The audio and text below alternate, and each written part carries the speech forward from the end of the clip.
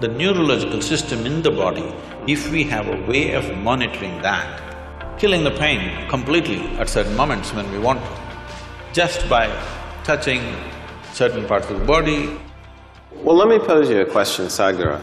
So, we can perhaps work as individuals to, now that I know I take away wakefulness and not consciousness, right?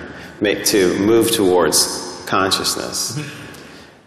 And that's an individual's decision to maybe train in this particular way. So, is there some way that we can harness these insights like you have, harness this understanding, and use it as anesthesiologists to take care of patients? Because if we can reduce it to, or if we can adapt it, I shouldn't say reduce, if we can adapt it in that way, you know, that would be very, very helpful, because we would be using the powers in a way that would control, have to use the word, the brain, in a way that would be perhaps more physiologic. I'm not the expert in the subject, but because you're asking me the question, I'll say something. But you're the expert in anesthesiology, is it? Yeah. I'm sorry. In my simple understanding, anesthesia as a process has come into being in this world, or is existing right now, because there is pain. Pain, when it happens to us, is a bad thing. Nobody wants pain. But at the same time, if there was no pain, most people would not even know how to preserve their own body. See, wherever there is no pain, in how many ways they've cut it. Suppose there was no pain in your nose, they would have cut it in various shapes. It is part of the fashion. If there was no pain at all, believe me, they would have pulled out intestines and swing it on the street and go. You have any doubt about that? None whatsoever.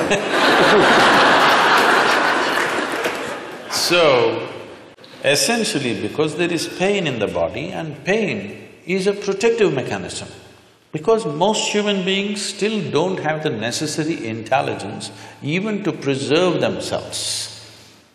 If there was no pain, even if a bicycle comes, people step back, don't think this is out of civilization. Consequence of pain. If there was no pain, even if a truck comes, they would just walk. Yes, they would.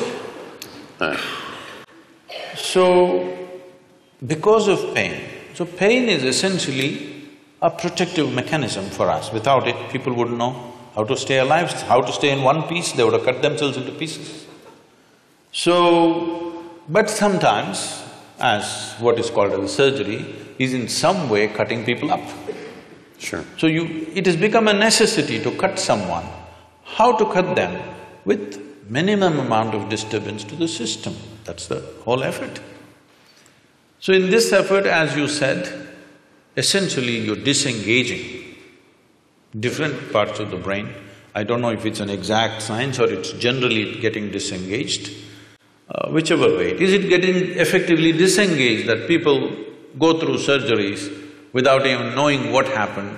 When something major was done to them, their ribs were opened up and ribcage was opened up, heart was opened up, brain was opened up, they don't even know what happened. Very innocently, they wake up after a day or so, whatever amount of time. So this is anesthesia. How could we use… See, one dimension, because when we were speaking in the room, when you said, essentially, if I'm wrong, please correct me, you're monitoring the physiological systems of heartbeat, blood pressure and temperature and brainwaves, whatever else, the physiological factors. If, I don't know if it's even a possibility, but if you find a way to monitor the neurological system, ignoring the physiological system completely. See, the concern may be the moment you put somebody on the table and start opening the body, the concern of a doctor or a surgeon may be that you don't want him dead on the table. So you're watching his heartbeat, you're watching his pulse, and you're watching his all the other parameters. I understand and appreciate that concern, but instead of, okay, let's leave the physiological monitoring as it is, but if we have a way, I don't know if there is a way in the medical science, if we monitor the neurological system, not just the brain, the neurological system in the body, if we have a way of monitoring that, I think the entire art of anesthesia could raise to a different level at a very minimum interference. It could happen because why I'm saying this is, there is something called as marma in yoga and also in what is called as kalari in South India. It's a certain form of martial art. Marma is a way of killing the pain completely at certain moments when we want to, just by touching certain parts of the body, handling body in a certain way. So essentially what we are doing is, the neurological system, we're shutting it off. And there is no pain at all. We can go ahead and do what we have to do, and only when we release it, the pain will come back.